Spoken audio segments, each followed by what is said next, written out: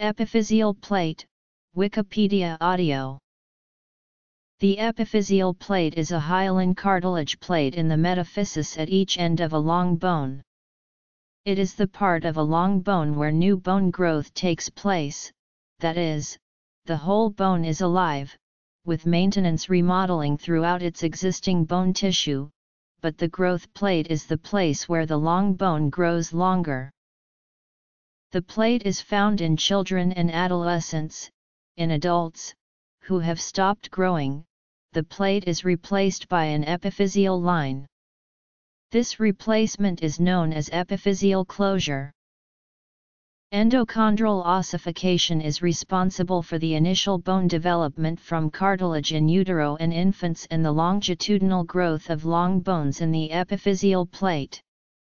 The plate's chondrocytes are under constant division by mitosis. These daughter cells stack facing the epiphysis while the older cells are pushed towards the diaphysis. As the older chondrocytes degenerate, osteoblasts ossify the remains to form new bone.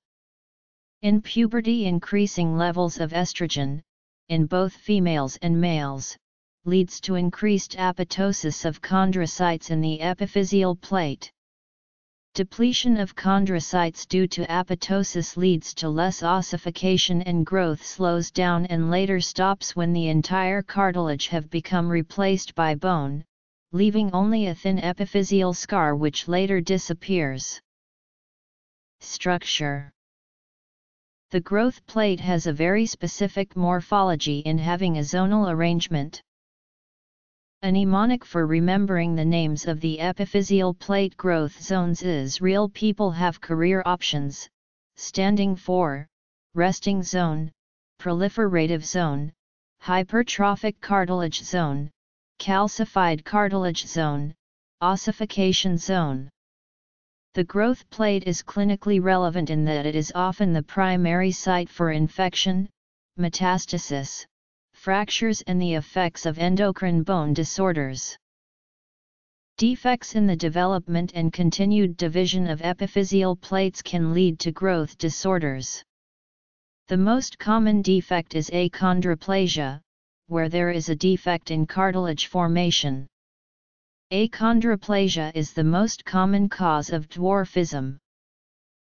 Salter-Harris fractures are fractures involving epiphyseal plates and hence tend to interfere with growth, height, or physiologic functions. Osgood-Schlatter disease results from stress on the epiphyseal plate in the tibia, leading to excess bone growth and a painful lump at the knee. John Hunter studied growing chickens.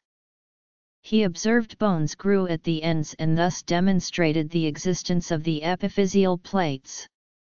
Hunter is considered the father of the growth plate. Development. Histology. Clinical significance. Other animals.